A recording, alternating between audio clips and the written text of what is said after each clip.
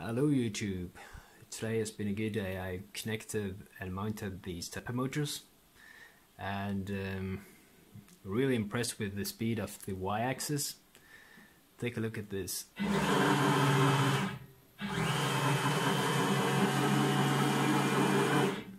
Perhaps hard to see on the computer, but it moves crazy fast in my opinion.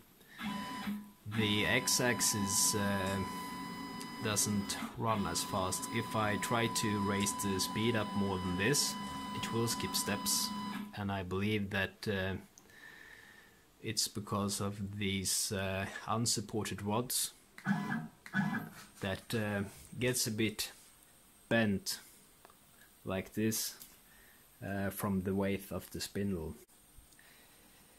As you can see, I mounted these types of I believe they're called cable drag chains or something like that, and these were really super.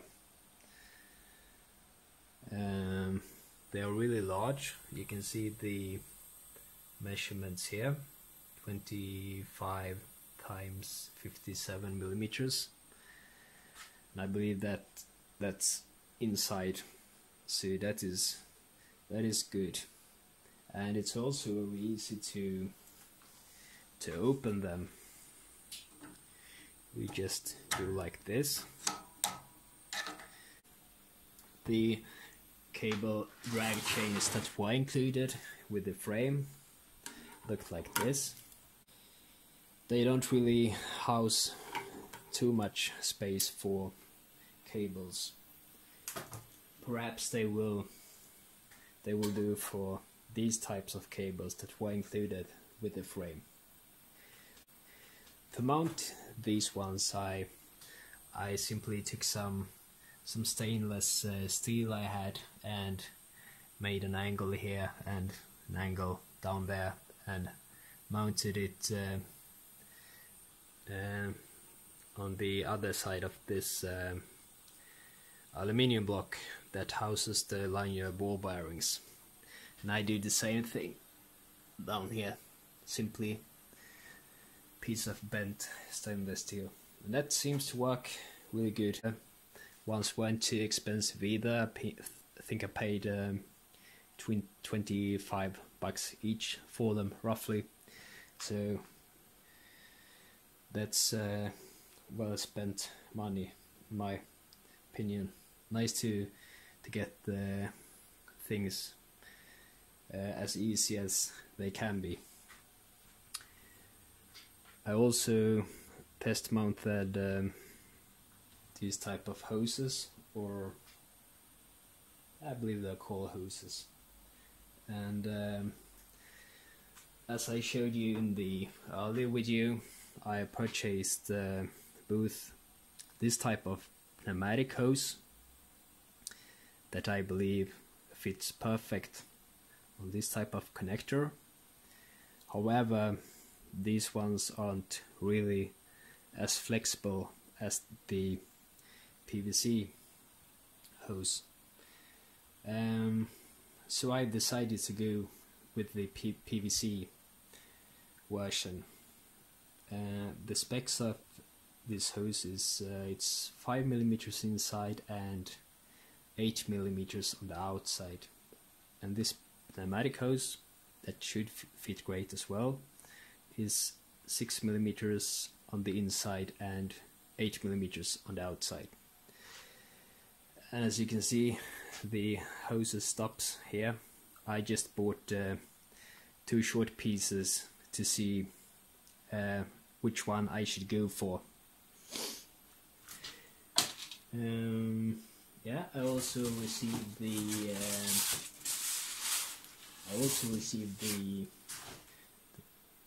the radiator that I'm going to use.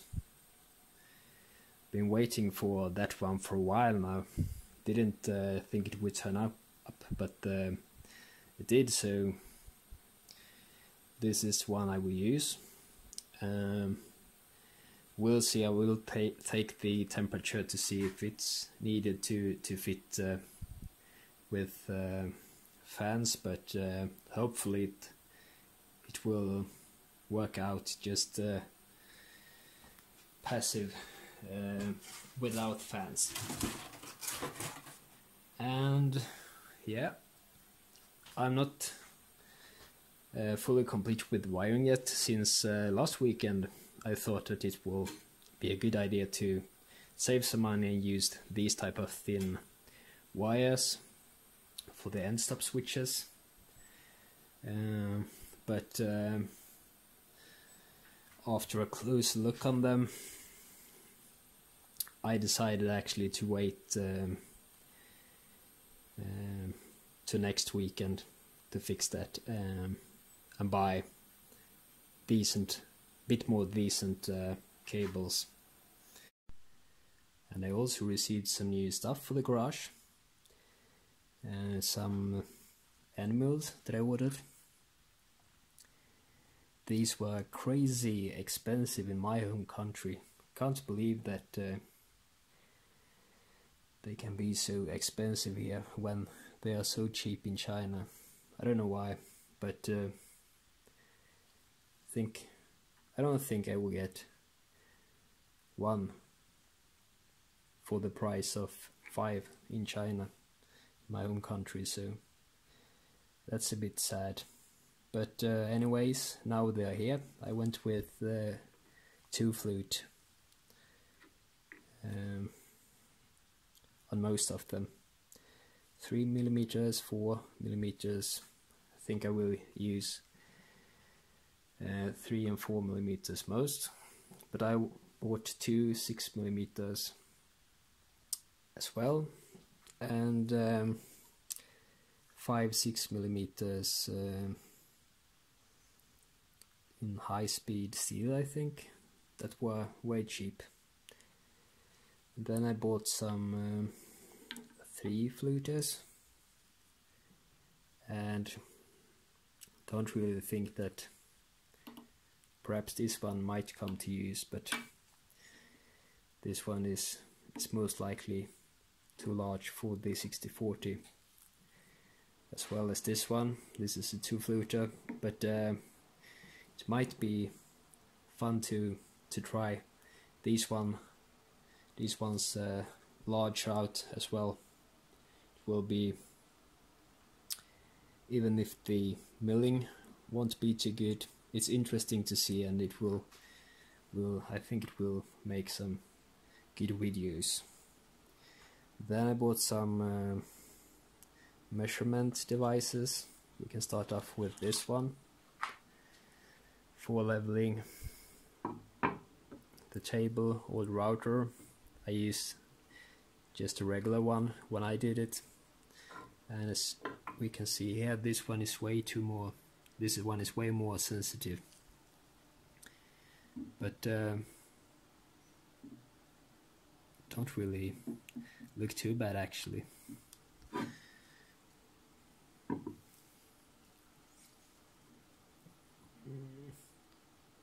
This one was a bit it's almost none. I'm moving it, but anyways, might be good to have. I will have to mount the table to the wall because it's moving a bit, I noticed. I'll also have to buy some adjustable feet for the table to make the leveling a bit easier. Then I bought this one that I think will come to great use. This was optional with this one.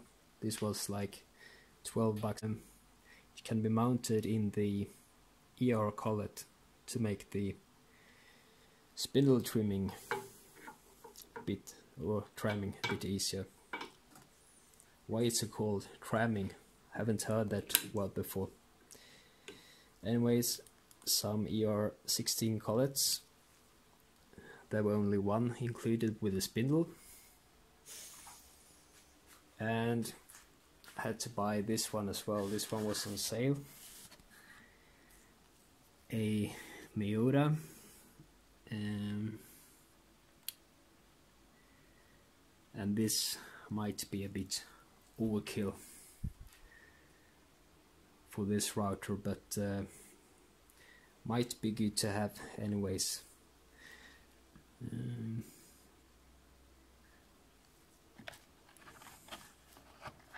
It came like this, but in plastic, and I mounted these green plastic clips on here as well as this one. And yeah, I actually expected it to come in a better case than this.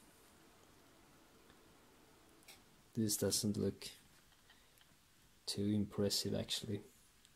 Would appreciate if it would have come in something like this, or at least something like this, but yeah, perhaps this version that was on sale was without the box, I don't know, but it was about $80, so I thought that it was a good deal. Okay, that's pretty much it for now. I also decided to move the intro from my video since it doesn't really add any value and it only takes up your time, so hope that's okay with all of you. You are very welcome to subscribe and like and comment, and see you guys again soon. Thank you for watching.